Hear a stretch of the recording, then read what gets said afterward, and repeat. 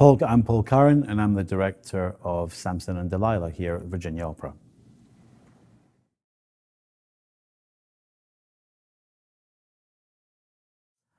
What was my inspiration for this production? The music itself, really, and the story. That here is a biblical story, or part of a biblical story, that actually has enormous resonance today, I think, in a story that's about, let's say, the sexual tensions of a male-female relationship with the story of a downtrodden people that are being persecuted through a religious war. So the inspiration really came from what this, the enslavement of the Hebrews, that I felt was very much in parallel with what's going on in the world today.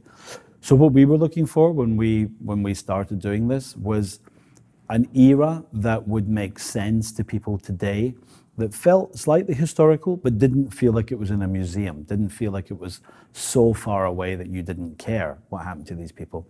So our inspiration very much was the, let's say, Middle Europe of the 1930s and what was going on there with the Nazi Party and with the rise of right-wing, as was called, National Socialism, and how they were so intolerant and just persecuted one group after another. That was very much the inspiration.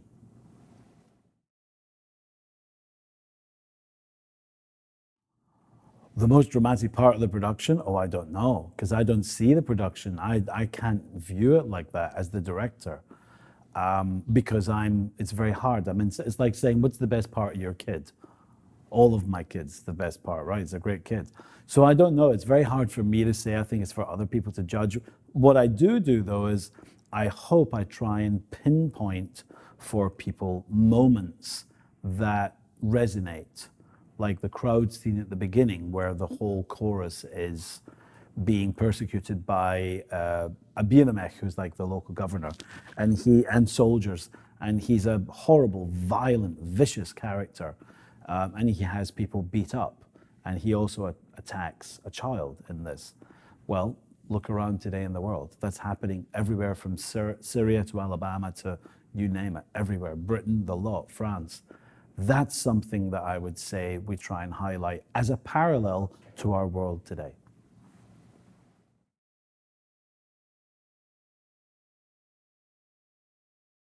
Michael Chioldi as the high priest, Ruben Casas as Abimelech, and then our two main roles, the Samson and Delilah, Derek Taylor and Catherine Goldner.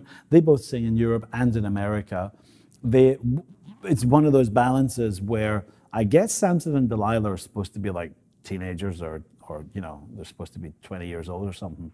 Forget that, can't happen. Not in opera, because you need the voice, you need maturity. It's the Juliet thing, right? Juliet's supposed to be 14, but you can't cast a 14-year-old.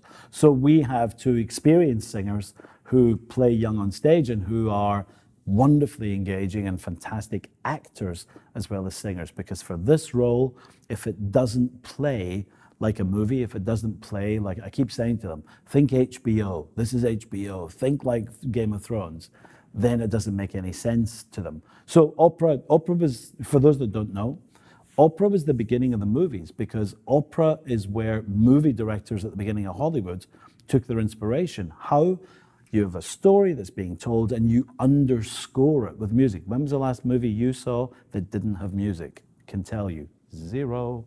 They don't exist. So what this is this is a drama story that is emotionally charged with music. For that, we need a phenomenal cast that knows the music and knows how to do that, but also plays as actors. And I'm very lucky that we have that here.